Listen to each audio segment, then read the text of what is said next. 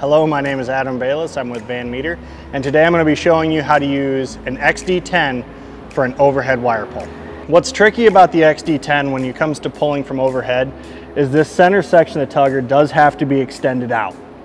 By doing that, you'll see we have a pop pin on the far side, and we have this pin to pull out here. So we'll remove this pin, so you'll physically use the handle to lower the boom on it. And the reason we do this is just to make it easier for the tugger to slide apart. You'll come around to the far side, pull that pop pin, and slide the tugger apart. Once we've got this lower section of the tugger extended out, we'll go ahead and we'll reinstall our pin, and that locks this in place. We'll raise our tugger back up to level. We will then attach our desired conduit adapter. Today we're going to be pulling out of 3-inch conduit.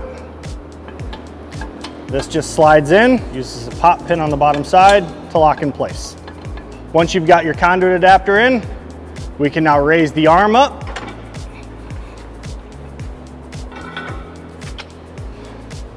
and lock it in place using our pin. Your XD10 can now be rolled into place.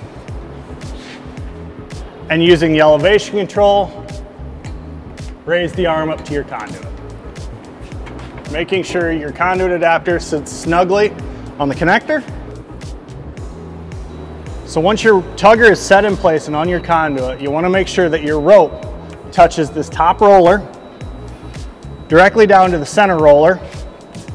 It's actually going to pass through the body of the tugger itself and directly back to the capstan. You are now ready to do a pull with your XD10 from overhead. With the tugger capstan being vertical, it allows you to stand off to the side. So if you were to have a complication in your wire pull, you are no longer in that straight line of fire.